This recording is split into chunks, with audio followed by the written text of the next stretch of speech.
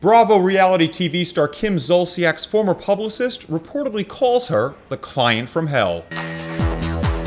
What's up, guys? I'm John Basedow, and this is Buzz 60. We're used to seeing Kim get down and dirty on Real Housewives of Atlanta, but according to Radar Online, her former publicist Jonathan Jaxson claims she was even more of a nightmare when he was given the task of getting her camera ready. In his upcoming tell-all book, Don't You Know Who I Am Yet?, Radar reports Jaxson writes Kim was rough around the edges, saying she was a chain smoker who enjoys drinking, spending money, cussing like a sailor, and causing drama. Kim's changed a lot of those ways since marrying Croy Bierman, and when I ran into her at the Bravo upfronts, she said she's used to dealing with negative press and haters. I know me, I love me, and I do live a dream. I would hate me too, so hate on.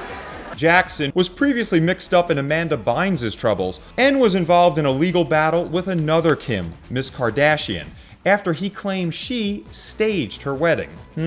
I'm getting the idea someone's in the market for his own reality show.